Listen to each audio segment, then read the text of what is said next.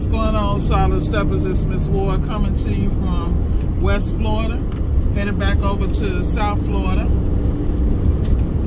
Just want to talk to you guys a little bit about 10,000 hours of mastery. I was talking to one of my students this morning and one of my coaching clients, and you know, I hear this a lot about appliance repair, about the level of frustration people have because they get into it and they have a couple of wins and things of that nature, and a couple of easy wins, and somewhere along the line they think that's how it's going to be the whole time, and then life happens. So you have obstacles, distractions, everything that gets in your way. So I'm going to tell you guys something, and I tell this to everybody: do not get into appliance repair thinking it's going to be easy. Everything comes to infrastructure, structure, and processes. But before you even get to the structure and processes, you have to understand what appliance repair is and how to actually repair an appliance. I think that people really overlook the technical aspect because of the influx of YouTube University people. These are people who go to YouTube and just because they can figure out something at home and they're mechanically inclined, they think they got it. What they don't understand, nothing comes easy. I am constantly training myself on a regular basis. Every time I'm in South Florida, I'm in class with Richard Zilka. And the reason I'm in is because I'm constantly working on R600 and things of that nature, or either concepts that I ran into issues in the field or I don't quite grasp on my own. I am blessed to have a technical support system that I built from scratch. I developed relationships with clients, customers, and mentors. Operative word, mentors. I may not like my mentors all the time. We may have different points of views, but I respect their technical expertise and what they bring to the table and what they've been able to accomplish. Prime example, with my mentees, I don't expect any of them to like, because this ain't even about like, because I'm a complete asshole. And I'm clear about that. I own that. But the point is, somebody has to be the asshole in the game. In this day and age, if you're going to get out here and get something and stick, you're going to have to put your foot in somebody's ass. This is a fact. And I hate to say it that way. Part of the problem with our culture is everybody's over here kumbaya, positive energy. Yeah, that's all nice and done. But when you're in a recession, when you're trying to feed your family and make decisions so you can eat not just today but long term and build generational wealth, you can't have that kind of coach. That's my personal opinion. The only time you can have that kind of coach is if you have so much self-discipline that you can read a book and apply it, and apply the principles and do it on a daily basis. Most people have to be knocked out of their own damn way. They have to be shook in order to move. And then even at that point, if you don't keep doing it, like prime example, I'll be coaching people, I'll give them things to do, and when I first started doing it, I would call them every day, every morning. I would follow up, I'd give them a task, and then I would ride them till they got those tasks down, to the point people was pissed. But the point is, if you pay me for a service, I'm not only going to make sure you do it, I'm going to make sure you're successful. The problem with that, though, is that a lot of these people don't have the self-drive and motivation, and it was something that was nice to do, they were interested in, but it's not their passion. Well, guess what? 99% of the shit that people do every day is not their passion. They do it to eat, to make a way. Prime example. I don't expect people to get in appliance repair per se to stay, but I do expect you to develop it into a cash flowing business so that whatever other interests you have, you can bankroll those interests off of appliance repair if you manage it properly. But you have to have a technical expertise. Prime example, your ability to repair the appliance in an expeditious manner and right the first time on a one-stop completion, being able to absorb the information from the customer and take the parts you need to do the job and get it done the first time, is monumental in your profitability and your ability to turn profit and to expedite to do as many jobs in that day as possible that are profitable. That is going to affect your bottom line. That determines how many days of work you put in, depending on what your daily and weekly goals and monthly goals are. But you got to have a plan. You can't hit these goals if you don't have a plan or don't understand the process. There's plenty of people I know out here working and they parts changers. They straight parts changers, and they got like a 60-40 type situation, or 50-50 or 40-60, whatever it is, but they can't get nowhere near 100 because they refuse themselves to learn the appliance. What it is if they talk to a customer, they think they know what it is, they run out there and do it. They might run out there with a door switch. How many damn door switches you gonna do, bro? How many heating elements you gonna do? When you gonna start learning how to really fix an appliance? But so for some people that's enough, because you know they were accustomed to meager means and meager opportunities. Let them stay there. I'm not pushing you to do more than what you really can do. I'm just trying to get you to do the best of what you can do. And see, you can take the minor stuff and really scale it if you put systems in place. Say you only want to do dryers. You know how many gas dryers, electric dryers, and condensation dryers you can make money off of, not only and also dry vent cleaning. But you got to make a decision, man. Y'all up here pitching pennies. Pennies is not going to get you where you want to go in an expeditious manner.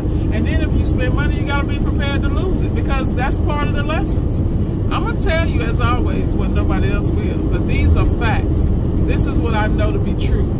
You know, I'm out here balling, making X, Y, and Z, but you better believe there's a cost for this.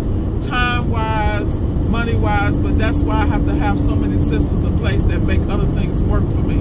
But that was planned, and I'm constantly planning and fine-tuning the process. Because the more I expand, the more I do, the more I take on, the more responsibility and challenges come with it. If you ain't ready for that, don't do it. Stay in your lane, do what you do, but do that shit well. You know, it's not that hard. But you must put in the hours of mastery. You're going to have to get your technical expertise down, because number one, if you don't know how to fix an appliance, you're going to be throwing parts, and you're going to lose your reputation and lose your you're going to lose your faith in it. I mean, you're going to really be frustrated. We all go through that because we don't understand. But then as you go along and realize, okay, boom, boom, boom. And let me tell you something about appliances, just in case you don't know. Time you think you know what you're doing, there's always one that will show you that you don't. So you should always be learning. You should always stay up on the latest technology. You should have all the scanners. If you don't have a smart HQ, you're an idiot. I'm going to tell you right now, and I have no problem with telling you that. Because the investment of $250, whatever the module costs, and then the monthly fee, I do the $65 a month, you know. And I do that for a reason, because I'm not going to not have access to information. Like right now, I have a part, the damn unit was built in 2022 and the part is in LA. I'm like, really? So now I got to do deep dive in research to find out, is this actually true? This is what I've been told. But at the end of the day, these companies gather more data than you can ever imagine, or you can hold within your hand, in your brain or your computer. So you need to be able to have access to resources to track down your issues. That way you can complete the job. You know what to repair, what not to repair, what's on the way out, what's on the way in. Like for me, strategy is everything. So I need to gather as much data as possible so I can make the best decisions. And this is why you've seen the level of growth I've had at this point the way it is, simply because I'm constantly, it's all about strategy. Nothing else is important to me. How much do I know? How many resources do I have? How profitable is the endeavor? Is this something we should undertake, and for how long? That's another thing. You guys don't know when to damn pivot. Most people don't know how to pivot because, first of all, they done got stuck. You should never be stuck. You should be able to have multiple streams of income and multiple levels to pivot in this game. And the more you apply yourself, you're going to see, do I want to focus on preventive maintenance? Do I want to focus on installs? Do I want to focus on refrigeration? Do I want to focus on this or that? Let me tell you, I'm going to tell you something right now. There's not enough people that fix dishwashers. How do I know? Because I get unbelievable amount of dishwasher calls. And I'm one of them people, anything that had to do with a liability, a possible flood, washer and dishwasher, I wasn't trying to touch it. You know, and some refrigerators. Simply because until I got comfortable enough to know what to do and how to have approach and have things in place, relationships with plumbers and things like that, that's how I developed my relationship with plumbers. And my relation to the other side of my company, you know? So at the end of the day, you got to know how to move. And if you don't know how to move, that ain't on me. That's on you. You got to put in enough work to be able to make the right decisions.